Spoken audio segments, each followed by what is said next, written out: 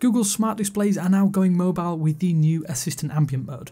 Lenovo unveiled 2 brand new tablets at IFA 2019 that have the new mode included, so let's go hands on.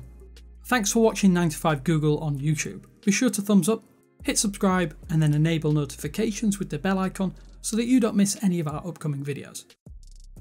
So if you were unaware, Assistant Ambient mode essentially gives you smart display and Nest Hub features on your Android tablet or smartphone, except with full phone and tablet features also being included. Firstly, the dark themed interface is exponentially better than the bright eye-searing white that you see on smart displays currently. I do genuinely love how it looks.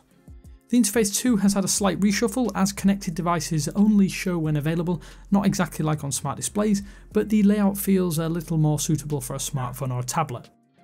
Only available connected devices and smart home tech are displayed on your screen, allowing you to quickly connect to things like home security cameras and much more beyond. The rest of the time it acts in very much the same way you would expect a Google Nest Hub to act.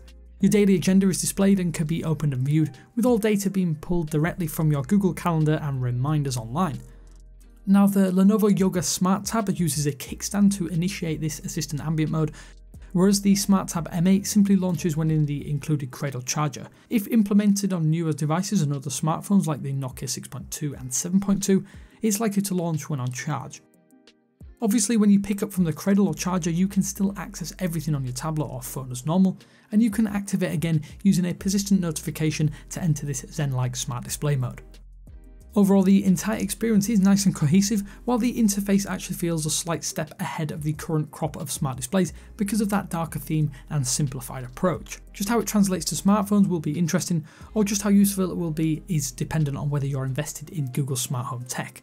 My personal opinion is that this could be an ideal piece of home tech for parents as a fully integrated baby monitor with tablet features added in for good measure. Although with all that said, we'd love to know your thoughts. Are you interested in the new Assistant Ambient mode? Let us know in the comments section down below. But of course, with all that said, this is Damien with 9to5Google saying thanks again for watching, but until next time, I will speak to you later.